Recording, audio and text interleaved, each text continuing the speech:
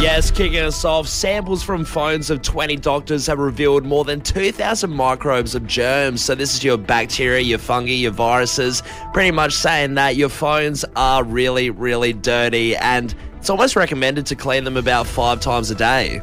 Right. So this is I guess this is the same kind of feeling people expected when they found out escalator handles or elevator buttons had all germs on them. It is coming out now that phones are quite dirty, quite filthy, quote unquote, a petri dish for germs, and it should be cleaned regularly. How many times do you reckon you've cleaned it since having it? How many times do I clean my phone? Yeah. Oh, barely ever. I don't know. Maybe once, right? Really? Yeah, I don't really clean it with a cloth or anything. Right, I probably do like once a week because I've got the clear case. I can see how dirty it gets. Yeah, and see, it I just irks me. Never do it. Yeah, okay. Right, so yeah, definitely something. Did you say 5 times a day though? Yeah, 5 That's times ridiculous. a day. So that's the guy. No one's got that much time on their hands. Well, that's the guy publishing the articles, so he's obviously going to be at the top of it, is definitely the most concerned. But yeah, he recommended about 5 times a day, grabbing a cloth and wiping your phone. In other news, over in Denmark, scientists have developed a new drug that mimics the effects of running a 10-kilometre marathon, but with no effort. So one of these crazy ideas that you can sit on the couch, pop a pill, and then get the same metabolic reaction to your body as if you're running a marathon. And it's great for people who have a weak heart, or maybe they have weak limbs and bones and things like that, and they can't exercise that much, and it's trying to mimic those effects for weight loss. There you go. Hey, Callum, turning to sport. Looking at the Sheffield Shield, New South Wales versus South Australia over in the cricket. We had Travis Head hit 30 with 2 sixes. Alex Carey got 90 runs, but Nathan Lyon sparked the comeback for New South Wales, getting a 3 for 3 wickets last night, on the game. So currently SA trail by 139 runs. We're in stumps. Jeez, we're in good hands. Callum, I'm not sure if you've heard about this around the office. It's the latest bit of office gossip. Oh, good. Yeah. Love a bit of office gossip. You know I do. I know the Fresh fam loves a bit of office gossip as well. Our boss, Sophie, she's kind of almost been catfished the other day. Oh, wow. Okay. So get the cameras out. The TV show's getting a revival. So what happened? She was talking to a colleague of ours, Diego, on Snapchat, right? And they were talking for weeks over Snapchat. And then one day, Sophie came up to Diego in the office and said something that they had been talking about on Snapchat. Diego's response is, huh? She's like, like that thing. And he's like, I don't know what you're talking about. Yeah. Turns out some random guy, also named Diego, had just added Sophie's Snapchat. Whoa. She added back, assuming it's Diego from the work. office. Yeah. And they've been talking for weeks. What, messaging Snapchat Diego, oh, have you got those files done? Have you got those reports? What's the other guy thinking? Yeah, sure, I guess. No idea how it went on for that long, but somehow they managed weeks of conversation without mentioning work once. Do you reckon Internet Diego, fake Diego, thinks Fake that Diego. all of the office jargon is some sort of flirting? Just, yes, I got the documents. Role play. You want to see me in your office? Sure. What's going on? Surely someone had to realise at some point. Well, eventually they did. I think it went on for 2 to 3 weeks. Yeah, wow. So plenty of conversations to be had there. Curious, have you ever been catfished? So not in that sense, but I guess we do want to extend this to, it could be things like marketplace. Have you bought something, got catfished, it's not the product you want, stuff like that. It could be cars, whatever. I remember I bought a keyboard online, like a musical keyboard, and a bunch of the notes were broken, so you couldn't play everything that you wanted to play. Oh, really? So half the keyboard was busted. So if someone were to request, hey, play Chopsticks, I'd be like, do another one. Go on, give me another one. I just, that's too easy. It looks like you're really bad at the keyboard. I only operate on 2 notes, 2 fingers. Hey, we want to throw it to you, Fresh fam. Have you ever been catfished? It doesn't have to be from the dating scene. It can be you were catfished on Facebook Marketplace like Callum was. Maybe you were catfished into the car that you wanted to go buy. You went and saw it and it was just completely different. Lemon, how about Temu, the classic getting stuff online, it comes back smaller, comes back bigger. There are so many different examples of getting catfished. Plenty of texts coming through right now on the text line. Someone said, met up with a bloke on a dating site who claimed to be 30, my my age. Definitely was 50 and wearing a baseball cap to look younger Whoa. from Alicia. Yeah, rocking the baseball cap. Skateboard under the arm as well. No, I don't have a car. Hop on the handles of my BMX. Come hang out in my mum's basement. I got vinyls. That one is dodgy. I love this one here. Bought a terrific car recently from Marketplace 3 months ago. Love it. Took it for a service last week. Need 2 new rear shockers. Found out not only are they $1,400 each just for the parts, but the manufacturer does not sell them anymore, and there is no part available, so I may as well set it on fire. Probably don't do that. It's a 2017 model, so not very old. That sucks. A 2017 model, they're not even making the parts for it anymore. Yeah, what a That's jip. rough. I feel like you would get catfish with cars a fair bit. Oh, absolutely. Yeah. Hey, Justin's texted in here saying, I matched with a girl on Tinder. All that happened was I got a pre-written response and finally a link to promote her OnlyFans. Jeez, heartbroken, Justin. Send my regards to you. Love this one here. I was talking to a guy on Tinder, talking for a few weeks, and I asked to hang out a few times, but he always had some sort of reason not to. Finally got him to see me, and it was a completely different person. Used his friend's photos and name from Julia. Do you reckon it was like a wingman account set up? And Maybe. then he fell for Julia. That sounds like a rom-com right Well, there. it almost sounds like you should just go for the friend whose pictures they actually are. Tee it up with the actual mate. Got another text here. One of those scorching hot summers a few years back, bought a kiddie pool off Marketplace for me to have beers in. Full of holes, had to drive to the beach.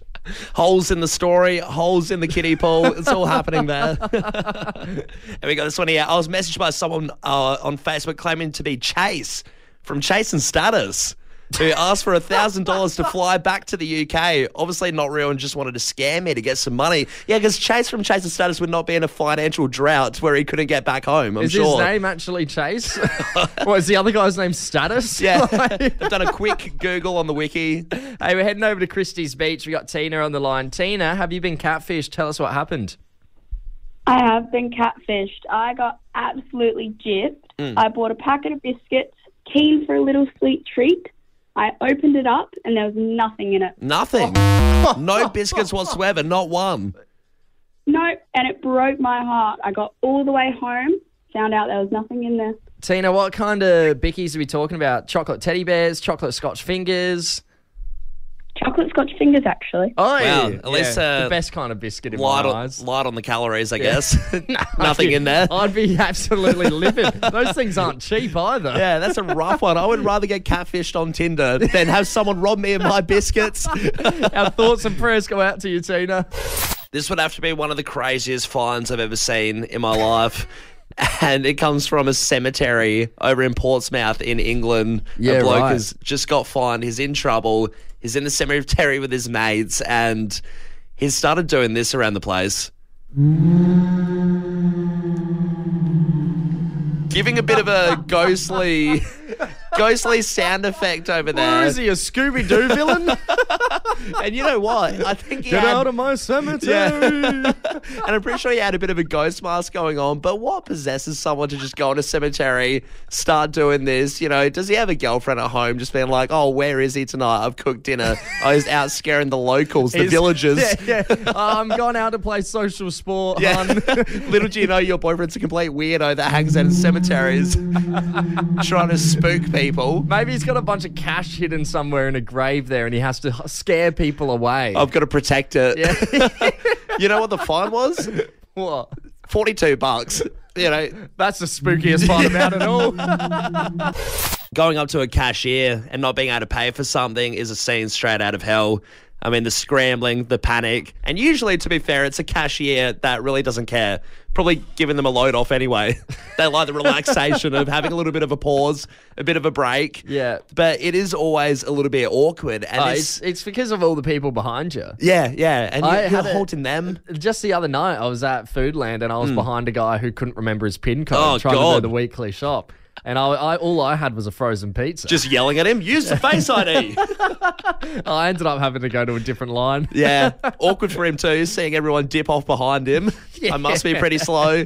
But it's the worst feeling. yeah, and this happened with my roommate the other day. I was lounging out at home on a Saturday. Right. Doing absolutely nothing. As which you is do. Very nice. Yeah. And she comes barging home demanding that I go to the shops with her.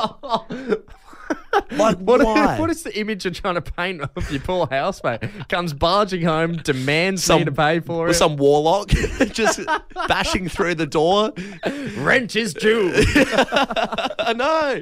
But yeah, I have to go to the shops because she has tried to pay for everything and it has not gone through. So I had to use my card. Right. So what? She left. Did you have to redo the whole shop when you got back there? So when we went back to the shop there and went up to the table, I had an inspection of everything that was left by the cashier at the table. The cashier, she left everything for her. Right. And it was just the assortment of Fruit Loops and, chocolate wafers and stuff like that. So Imagine it wasn't that. an important shop. Imagine it the didn't have to be rushed back to the shop to pay for it. Imagine the embarrassing, yes, I'm here to claim the Cocoa Pops and all the other junk assortments. So couldn't pay for it, had to go all the way back, do a massive drive, about 15 minutes to and from just to pay for all this stuff. What couldn't you pay for, Adelaide? I had a similar deal recently. I was in a nightclub probably a couple months ago now, and my phone had died. Yeah. And I thought, crap, how am I going to get home with a dead phone? So, I didn't have any cash. Yeah. It's a digital age. I need to transfer money around to be able to even, pay for a taxi. So I've gone to the bartender there and I've asked if I could charge my phone, to which their response was, oh, yeah, no worries, just $10, thanks. Well, they wanted to charge you for the charger. $10 to charge my phone at this nightclub. Is that even a thing, or is that just some dodgy bartender saying, oh, yeah, just chuck me a tenner and then I'll do it for you? Don't know. Surely that's Don't not a know. thing at the actual nightclub. What I told him, I was desperate to get home at this point. I was done for the evening. I was like, look, I can't pay you because my phone's dead. But if I charge my phone, then I can pay you. And they said, no, I need to get the $10 before I can put it on charge. I'm like, how am I meant to get home with a dead phone? I can't. Yeah. Otherwise, I just stay here and I'm not going to be spending any money. You may as well charge my phone. Will you take a napkin with IOU scribbled on it with a nearby pen? Here's my home address. Come find me if you need the money. Eventually, they charged my phone. I split before they charged me $10 because Yeah, I'm not doing that. Good stuff. Rebel without a cause. Simply won't do it. Somebody texted through here saying, a few years ago, my card wasn't working when I went to buy toilet paper. Someone nice enough ended up buying it for me from Elijah. See, that is a necessity. That's something that you will have to pay for. And kudos to the person behind them. Good Samaritan over there. Got this one here. I've had a few payments for my gym bounce back and had to deal with the embarrassment of scanning my membership at the front, then scrambling to make payments so they let me in. You don't want to be a scrambler. Nah. Don't bring yourself to scrambling level, especially at the gym. This one this one I think applies to most people of this age. I'm a broke 20-year-old. I can't pay for anything. Yeah, that's how it is when you're 20. Wouldn't expect most 20-year-olds to be able to pay for much. Love this one here from Harry. Both my front windows of my car don't roll down. Every time I need to go through anything that requires me to open a window, I need to open my door. I'm too stingy to get it replaced. That happened to a guy who works here, our social media man, Gavin. His old car, the window used to not go down, so he used to drive up way past the toll gate, open the car, get out of the car, scan his little thing, and get back into the car. It just seems like a hassle. It's a whole process. But then again, I also don't know how expensive it can be to fix. Hey, got a big text come through here. About 15 years ago, I was at work at a gala event that had an auction during the night. Needless to say, the drinks package was thoroughly enjoyed. I woke up the next morning and said to my sister, did I win a holiday to Bali last night? Cool. She turned to me and said, oh, that's what you remember. Not exactly. The happy lady down the back in the pink dress bid for a 2-night stay in a Hindmarsh Island for 8 people that included a wheelbarrow of beer. And then when you were asked to pay for your win, your card declined and we all had to chip in to cover you. You owe each of us at the table $300. You'd wake up thinking, was that a nightmare last night that I have to fork out $300 for all of my mates? Well, she woke up thinking she won it. So yeah, for a mate's birthday, went to buy a round of 10 shots for our group. We went way over budget. The birthday boy ended up paying. What a birthday ruiner, right? That is the worst. Having a party is all well and good, but there's some logistical stuff though, and what a pain it is when you're doing a house party and all the businessy stuff that you have to handle. The businessy stuff. The business of having end. a party. Okay. Exactly. So one of them that griped me a little bit. So my roommate and I had a party on Saturday. Roommate or secretary? Monica Lewinsky kind of style. No, it was just my roommate, mate of mine. So we were both doing a belated birthday together, belated 25th, and we decided to do a hangover, like the movie kind of theme, Vegas. So a few poker tables, tiger in the bathroom, kind of stuff like that. Of course, remember to gamble responsibly. Of course. And we were doing this theme for the party, and it got to the point where we thought we should probably give some notes to the close surrounding neighbours just to say, hey, look, heads up, there's a party that's going to happen in a few days' time. Could be a little bit loud, but it'll wrap up maybe 12:30. Okay. Hopefully. Yeah, that was never going to happen. Yeah. If I know your business. No, we were pretty in check. But so I had to hand out this note to one of the neighbours. One of them was particularly awkward because I'd had a party the week before. So not only did I have to apologise to him for that one. What, did they kick up a stink about the last one? Yeah, because he yelled over the fence. He was like, Oi! I turned around, I was like, what? And he's like, oh, you're being really loud. I had to apologise then. And then a few days later, of course, went over, said, hey, sorry for the party the other night. By the way, there's an even worse one coming Saturday. I would hate to be your neighbour. I would too. I know I'm going to get karma when I'm 40 years old and I'm living next to some idiot. Yeah. It'll be your son. Yeah, probably. In the granny flat.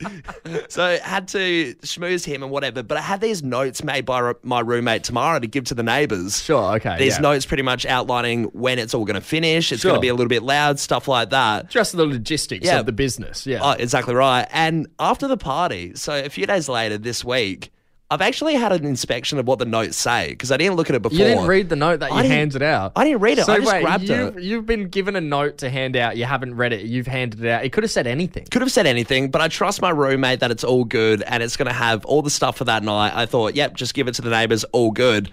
I've had a look at it. She said it's an engagement party. Just because her theory was...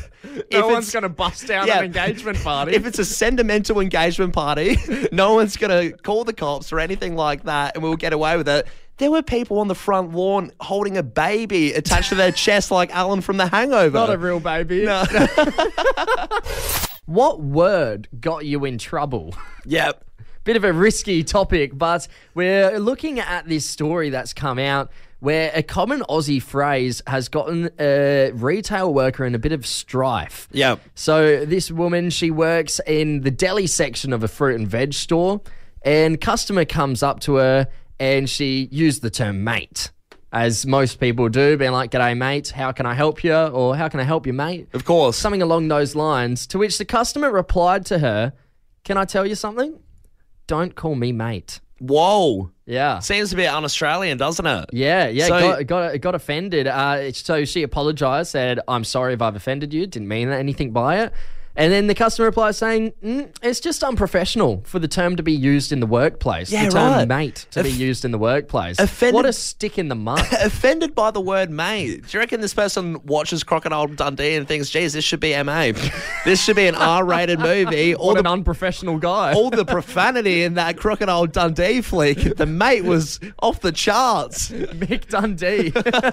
Public enemy number one. Yeah. Imagine living your life thinking mate is really, really offensive to the point where you tell a cashier, hey, you need to stop that. And unfortunately, I guess, if you report it to their boss, you're going to have to implement it there. Otherwise, other people could say the same thing. Yeah, a bunch of people on Reddit were giving their point of view on it. So somebody saying, it's casual, but it's not unprofessional, rude. Australian culture is a casual culture. Customers who find the word mate problematic are looking for something to whinge about. Right, and what else do you Get on. want? Do you want to be called cobber at the shops? Probably not. Like, there's worse, more embarrassing things, right? Yeah, but we're taking a risk here. We're going to the text line. What word got you in trouble? Somebody's said they work in hospo events specifically and said that's skibbity to a 70-year-old and then got an earful from their manager. Really? I mean, skibbity's annoying, sure, It's but annoying. is a 70-year-old going to go out and complain about that? Like, why? Also, why are you even saying it to a 70-year-old? I'm sorry. Yeah, you're just I'm trying to- sorry to side with the manager on this one. But, like, the 70-year-old's not going to know what's going on. Saying that skibbity, it could sound like an insult. Maybe, yeah. 70-year-old's going to be absolutely baffled on that one. This one here, one of my nurse friends got in trouble for continuously saying slay to patients. Ugh. For example, oh, your blood pressure's slay. Nobody understood what she meant, and she scared one of the elderly patients. Yeah. Yeah, look, I'd be annoyed by that as well. My blood pressure is not slay. Just tell me what's the Just over and please. under. This is a thing that actually needs to be specific and not measured on slayer meters. Just go for it. How about this one? Back in year 12, yelled out, "Shut the front door," and got berated by the teacher. Yeah, good one. Good one. would. You would. Called a work colleague a loser under my breath. Got an HR report. Loser's such a, That's once a again, scathing word. a primary school one, but if you bring it to the workplace, yeah, some people are going to get a little bit cross with you. I think being called a loser is worse than being called a lot of profanity. Yeah, It's cuts deep. It cuts deep, doesn't it? Somebody's texted in here. I called my teacher a twat in year 3. Didn't really know what it meant, but I'd heard my dad say it about people he didn't like, so it felt fitting. Yeah, usually comes from the parents. And it's always awkward when the parents get called in for the meeting with the teachers and they say, you know, your son's Where have they saying heard this twat. word? Where have Gee, they I heard don't it? know. Oh, God, TV. that's baffling, isn't I it? blame The Simpsons. Yeah. Always blame The Simpsons. Morning, fellas. I'm originally from Victoria and my partner's from here and she hates it when I say Adelaide. Adelaide. I've heard a few people don't get around the Adelaide. Bit polarising here. Another one here. Apart from the obvious words, I got sent off a social soccer match for calling someone on the other team a limp noodle after I scored a goal on him. Yeah, not the worst thing you'd hear on the soccer pitch, I'm sure. Nah. So here, Strange one to get sent off for. work in retail and said a pair of shoes looked ugly on a bloke. He kicked a fuss. I just wanted to save him from buying the wrong pair from Will. You can't say that. Honesty is the best policy, I guess. Would you just be like, hey, why don't you try this pair? Yeah, Don't be there might like, be a- wow, they're ugly on There you. might be a better pair for you. Yeah, there's other alternatives for sure. Let's wrap things up here. I was doing a presentation in Year 8 Science. Said orgasm instead of organism in front of my entire class. Being an all-boys school, did not live that one down. Someone did that in my Year 8 science class and I have not forget it. People do not forget that stuff. Hanging out with Tom and Callum. I reckon there's no better feeling than receiving an extra item with your food delivery. Oh, sure. When you get an Uber Eats, they, get some Asian food, they slap in a few more spring rolls. Yeah, Crazy. Yeah. You get a couple of you get a free nuggets or something. Great stuff. Get a free drink. Nah. It's the best feeling in the world because you feel like you've cheated the system, and it happens so rarely that when it does happen, the first thing you do is you brag, right? You tell your friends. You Go say- straight to the group chat. Boys, you'll never believe it. Free dim sims. It must be my lucky day. Well, one bloke is fuming about his extra bonus item that came with his Dominoes. Posting to Twitter, he was disgusted by the thought of receiving a free pizza cutter with his Right. pizza. So he got a pepperoni pizza. Pizza cutter's been left on top of the pizza. He's disgusted by the idea. He's so upset. Obviously a mistake because the pizza was already cut. So it's not like they gave him the pizza cutter to be like, cut it yourself. Yeah. So it wasn't an insult. No. You do it. No. The pizza was pre-cut. They've left the pizza cutter in there, and this dude is livid. He's Why is he complaining? Does he think it's dirty or he just doesn't know where it's come from? no idea. He's posted to Twitter saying, why the hell did you send me this? I don't remember ordering this item with my double topping medium pizza. And then follows it up by saying, y'all better come get this pizza cutter before I sell it on eBay. Times are tough. What are you doing? And Why are you it's selling just- it? That's a good that's a good quality pizza cutter. You know the amount of pizzas they're cutting. That's Yeah. going to be one of the primo pizza cutters. I'm washing that and I'm keeping it. It's a wild situation as well where you bring this to Twitter and, of course, this is going to hit the media storm all the way in Australia. Like, now you just look like an idiot. Yeah, well, I mean, yes, there has been a storm of comments on his Twitter post with people saying, man, you got to be more grateful. That's a free gift. Someone else saying, I'd love to get a free pizza cutter with my pizza. Another person saying, that's better than any toy you'd ever get with a Happy Meal. Geez, all these fights over this one pizza cutter causing the destruction and chaos for this guy's life. He is not going to be able to walk out the house now. Moving into a new neighborhood can be scary, a little bit daunting. You don't know what's around, who's there, especially in America. I guess there's those few spots that are a bit rough around the edges. You have a few gangs, things like that. Yeah. And this is what's happened with a couple that's moved to Chicago. Chicago's big gangland territory too. Yes, it is. So they're a little bit on their toes already. They've gone into this area there where there's a few gangs around and stuff like that. And they've come across this symbol that's all around their suburb. It's on their house. It's on street poles, like fences. Graffiti. Yeah, like graffiti. Okay. And it says TTPD. And it's done in kind of a graphic kind of way, a little bit like graffiti. Right. And it's everywhere in the suburb. And they're a bit scared by it. And rightfully so. They think it's, like a gang sign or something like that. Could be a gang sign or prompting a home invasion, targeting which houses have this symbol all across them. Yeah. And they're only new to it. So they posted it on social media being like, guys, what the hell? What gang is What this? is this? Yeah. Turns out it's a Swiftie gang.